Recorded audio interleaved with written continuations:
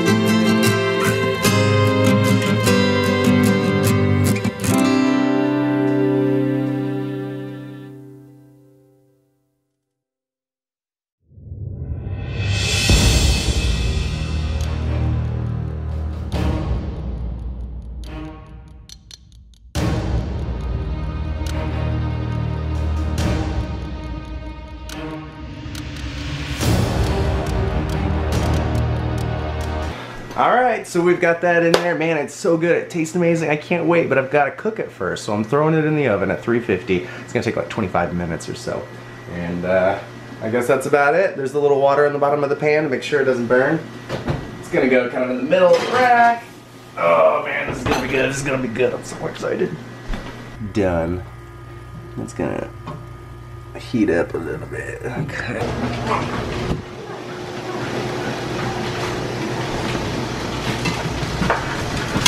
Yikes.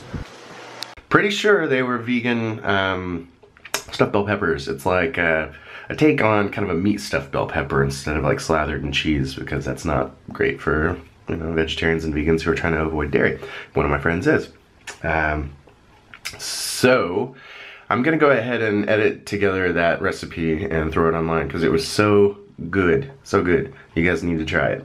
Even if you're not a vegetarian, like I'm a meat eater, I don't do the vegetarian vegan stuff, and I was completely satisfied with just one of these things. So you guys are gonna enjoy it. Give it a shot. All the ingredients are available at any of your local grocery stores these days. So yeah, I hope you guys are having a good day. Do better today than you did yesterday, and I will talk to you later.